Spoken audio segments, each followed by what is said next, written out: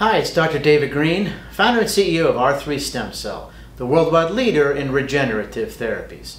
Today, I'm going to talk about aging a little bit. Not exactly the most fun topic, especially if you're getting into middle age. I've been there for a while. Welcome to it. Let's see what happens as we age. So normally, when you're younger, you have plenty of stem cells which can help repair and regenerate tissues that are damaged in your body.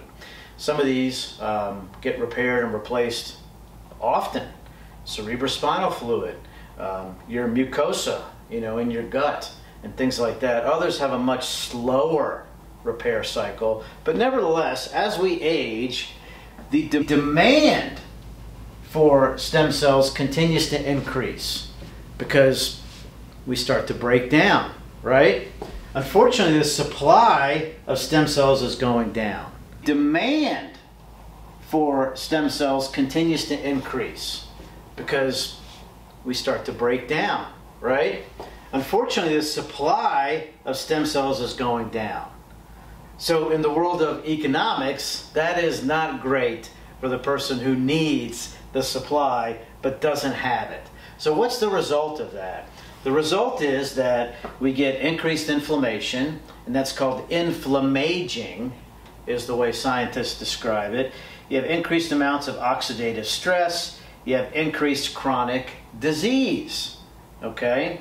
You don't repair things as quickly, and it compounds itself for those who have increased risk factors, such as smoking, whether it's vape or cigarettes, alcohol intake, pollution, environmental problem, and then other toxicities. There's various medications that we all take that can be damaging to our cells, or even things simple that you might not even think about, like an H2 blocker, like Pepsid or Nexium. It can inhibit cell turnover. We need cell turnover to replace, obviously, the cells that are dying. So something like that can be a problem when it comes to osteoporosis, as an example. At any rate, this is what happens, all right? Here's an example. This is BM, bone marrow. The biggest area of bone marrow that we have is in our iliac crest of the pelvis, okay? Here's a graph. When you're born, the number is 1 in 10,000 cells in your bone marrow is a stem cell. By the age of 50, that has gone down to about 50-fold, okay? Now, by the age of 70, it's gone down by a factor of 200. 1 in 2 million cells in your bone marrow is a stem cell. So that goes part and parcel with the supply going down and the demand going up. The additional problem is there's a lot of stem cells in your bone marrow, relatively speaking, other areas in your body, and are fat.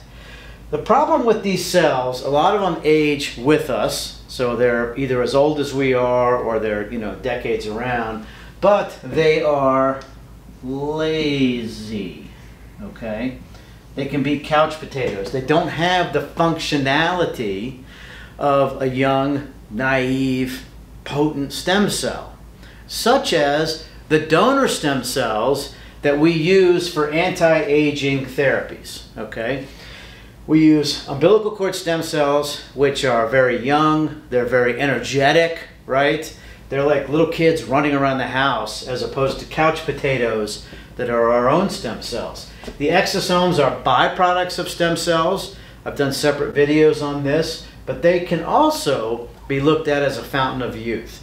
Because what these stem cells and exosomes will do is, if you give them intravenously, which is how we do the anti-aging therapies, they'll float through the bloodstream and they will deposit themselves in areas of the body that have inflammation.